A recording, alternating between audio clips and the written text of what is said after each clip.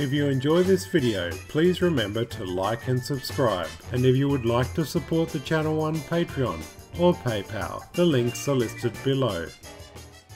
With popular TV shows, there have also been a number of successful spin-off shows that have had even more success than its predecessors. There have also been a number of unsuccessful spin-offs and failed pilot episodes that were going to be turned into a spin-off series, but would never be picked up for a season. One such episode was the Star Trek original series episode, Assignment Earth, that was originally going to be a backdoor pilot that would spin off into a new series. Sadly, this proposed series would never see the light of day. In 1965, Gene Roddenberry had plans to create a new original pilot for a proposed series. This planned series story outline was written around the same time he was working on his other pilot, The Cage, which would evolve into Star Trek. On the 20th of April 1965, Gene Roddenberry would write the first draft for the proposed series. He would continue with a number of drafts and story revisions, and on the 14th of November, Gene would come up with an official title for the screenplay, Seven. Seven was originally about an alien named Gary 7, whose goal was to defeat an alien race called the Omegans, who were a race of shape-changing aliens who send agents back in time to change Earth's history so they can defeat Earth in the future.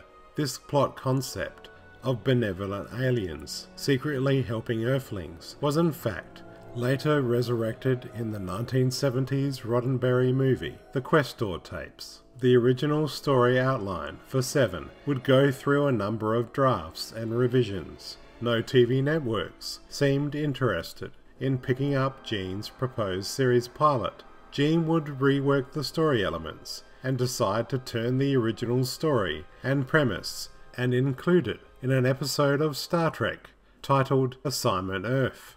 The episode would act as a backdoor pilot for an Assignment Earth spin-off series. The script was rewritten and reworked to fit into the Star Trek format. Assignment Earth was written by Art Wallace, a prominent screenplay writer on a number of well-known television shows, including Combat and The Invaders. He would also write for another episode of Star Trek titled Obsession during the second season. Interesting to note that in one of the early drafts of the script, there was going to be a scene with a bridge crew of the Enterprise watching an episode of Bonanza on the view screen. There have been many undeveloped Star Trek projects, like the Assignment Earth series, including The God Thing, which was a script for an intended Star Trek film. This undeveloped script would be the template for a TV series titled Star Trek Phase 2 for the pilot episode titled In Thy Image, which would ultimately become Star Trek the Motion Picture. Other undeveloped Star Trek projects included Star Trek Planet of the Titans, Star Trek The First Adventure, and Star Trek The Beginning. The episode Assignment Earth was the 26th and final episode of the second season of Star Trek. In this episode, Kirk, Spock and the crew of the Enterprise travel back in time to Earth in 1968 for historical research. During this time, they encounter a humanoid named Gary 7 after intercepting his transporter beam. Gary 7 claims to be sent by an advanced race of beings from the 24th century to prevent nuclear war in the future by stopping the launch of an orbital missile. Seven's office is situated in New York City, and his transporter is in his safe. He uses a Beta 5 computer, which is hidden behind a bookcase and speaks with a female voice. His desk has a blue-green cube on it, and a typewriter that types whatever is spoken. Seven's companion is Isis, who appears to be an ordinary household cat and communicates with him through telepathy and understands his speech. She is also able to alter her shape and form, and sometimes transforms into an attractive humanoid woman. In the episode, Gary 7 hires a new secretary, Roberta Lincoln, who has trouble grasping everything that is going on around her. By the end of the episode, she becomes his second companion, next to Isis. Gary 7 uses a servo, which looks like a pen, and is a multifunctional device, which serves as a communicator. It is also a weapon, which has a kill and stun setting, which can make its target go into a hypnotic state. It is also an electronic manipulation device, which can deactivate a force field, and is also a mechanical manipulation device, which has the ability to unscrew screws, lock and unlock doors. The device is very similar to the Doctor's sonic screwdriver on the TV series Doctor Who. Gary 7 is actually one of the few humanoids that the Vulcan nerve pinch doesn't affect. The events of Assignment Earth take place in 1968. These Star Trek episodes, along with Assignment Earth, are the only episodes set in the 20th century, like the DS9 episode, Past Tense, Part 2, the original series episodes, The City on the Edge of Forever, and Tomorrow is Yesterday. The Enterprise episodes, Stormfront, Parts 1 and 2, 0 Hour, Carbon Creek, the DS9 episodes, Little Green Men, and Far Beyond the Stars, and the Star Trek Voyager episodes, 1159, and Future's End, Parts 1 and 2. Assignment Earth was directed by Mark Daniels, who had directed 36 episodes of I Love Lucy. He also directed episodes of Gunsmoke, Mission Impossible, and Hogan's Heroes. To science fiction fans, Daniels is best known for directing 15 episodes of Star Trek and writing the Star Trek animated series episode, One of Our Planets is Missing. Mark Daniels and director Joseph Payne have directed the most number of episodes of Star Trek, including episodes like The Man Trap, Space Seed, The Doomsday Machine, and Mirror Mirror. Daniels would receive many awards for his time on Star Trek and appeared in the episode The Changeling as Dr. Jackson Roykirk. He would also direct the episode. Robert Lansing was cast as Gary 7. Lansing's first major appearance was playing the lead role in the 1959 sci-fi film 4D Man.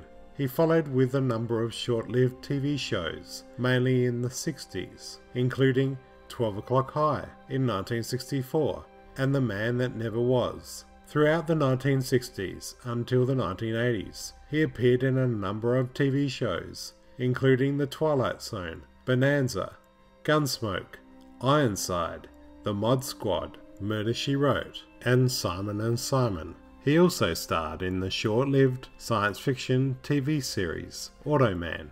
Lansing had worked with Gene Roddenberry before on the pilot episode for the series The Long Hunt of April Savage, produced by Gene. Interesting to note that Robert Lansing was the only original series guest star on Star Trek whose credit appears after the opening credits, complete with character name instead of during the end credits. The fact that the episode was to serve as the pilot for a proposed spin-off series explains the credits. Terry Garr also co-stars. Garr, of course, was mostly known for her film work on movies including Mel Brooks' comedy classic Young Frankenstein in 1974 and in Steven Spielberg's science fiction epic Close Encounters of the Third Kind in 1977. She also received an Oscar nomination for her role in Tootsie in 1983. In Assignment Earth, Terry Garr played Roberta Lincoln, the ditzy secretary of Gary 7. Garr does not look back on the experience of shooting the Star Trek episode with fond memories. Her unpleasant experience on the set shaped her opinion of the franchise, with Terry Garr walking off the set mainly due to Gene Roddenberry wanting her skirt to be shorter than it already was. In an interview in 1990, she said she was glad the Backdoor pilot didn't go to a series and made it very clear that she did not want to be associated with Star Trek in the future. Notable Star Trek actor William Blackburn, who played many bit parts on the original series, makes an appearance as a rocket control room technician. He can also be seen walking in front of Gary 7 just after he materializes at McKinley Rocket Base. Blackburn appeared in many episodes of the original series, uncredited, for 3 seasons. Usually he played Starfleet officers, like Helmsman Hadley. He appeared in a total of 61 episodes in the series. Blackburn was originally recruited as DeForest Kelly's stand-in, and was also the subject of a number of makeup tests, and he provided voiceovers on the series with many other off-screen voices.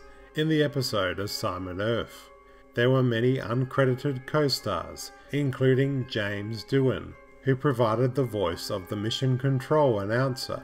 Barbara Babcock was the voice of Gary 7's Beta 5 computer, and Isis, the feline companion of Seven's. Assignment Earth was the cat. And they didn't want to use a real cat's voice because there was such a range of emotions that this cat went through.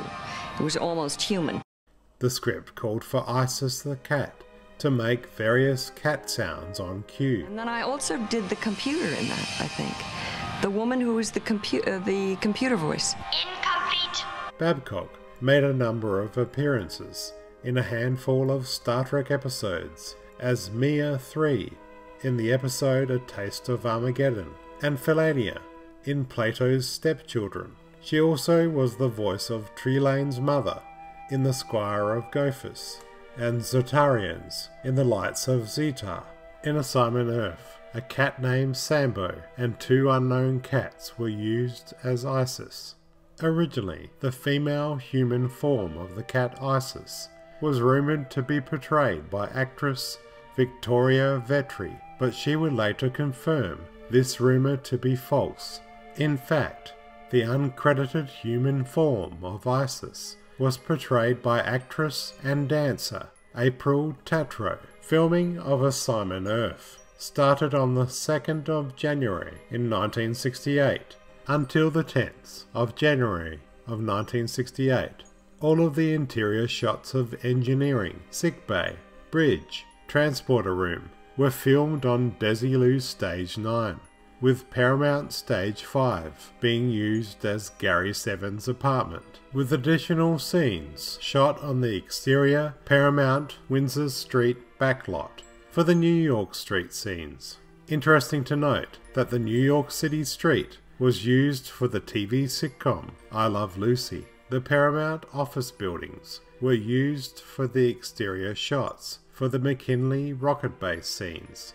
Original NASA stock footage was used, and the footage shown of the rocket launching is of Apollo 4.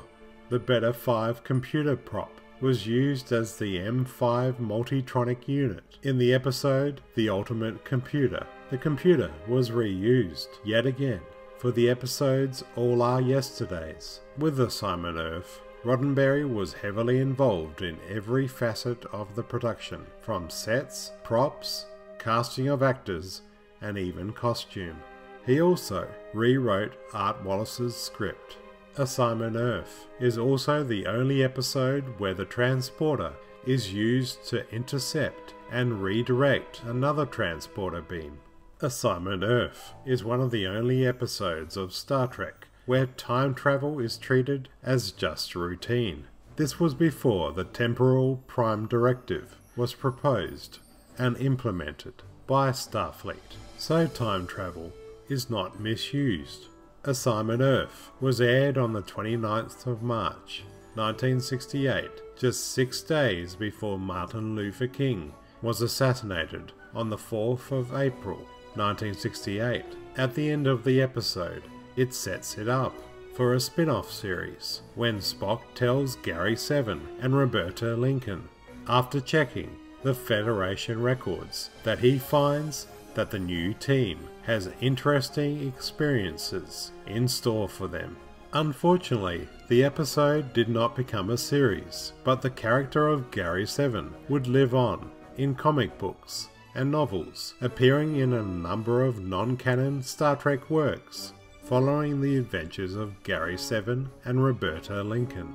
There was even a short story titled 7 and 7 featured in Star Trek Strange New Worlds, Volume 6 in 2003, where we see Gary 7 teaming up with 7 of 9. Gary 7 also appeared in several issues of the DC Star Trek comic books in the 1990s.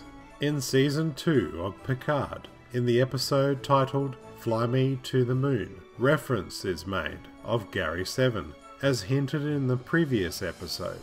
Talon is part of the same organisation of supervisors that Gary 7 was a part of. Picard explains that Kirk's Enterprise crossed paths with a human called Gary 7. Talon vaguely nods to this reference, which implies that she either knows of Gary 7 or was aware of that incident happening.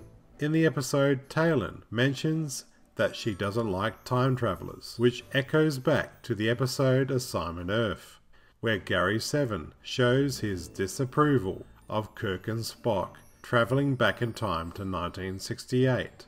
In that episode, Gary wasn't assigned to watch over one person like Talon, but he was assigned to prevent anyone to interfere with a timeline.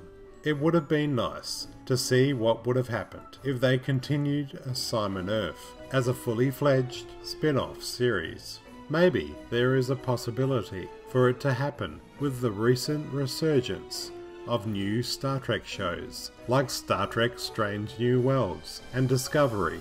Who knows? Assignment Earth isn't necessarily one of the best episodes of the original series, but it's an entertaining episode nonetheless, full of wonderful classic Star Trek moments, and I liked the character of Gary 7. I truly love the Star Trek franchise.